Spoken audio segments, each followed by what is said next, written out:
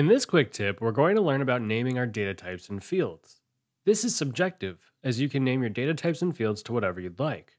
Since Bubble is so flexible, you can even name data types and fields with spaces in between words. The key here is you have the ability to be as descriptive as you can, so you can keep track of it as you build, so you won't have to ask yourself, what is this later on? As you're being descriptive, keep in mind two things: duplicates and plurals. We recommend naming types and fields singularly, as Bubble will automatically pluralize it by adding the appropriate S to the end of your name.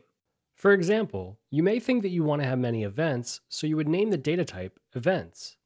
But if we do this and search for events, we'll now see that Bubble will append the S, making it eventses wherever we use it.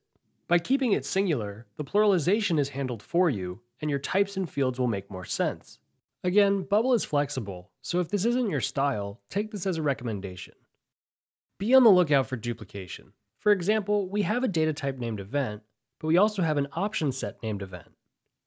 If we try to define a type of content, we won't know which one is which. So when naming things with the same name, try to add something more descriptive, so when you go to use it, you can easily identify the one you mean. That's it for this quick tip. For more, be sure to check out bubble.io/academy.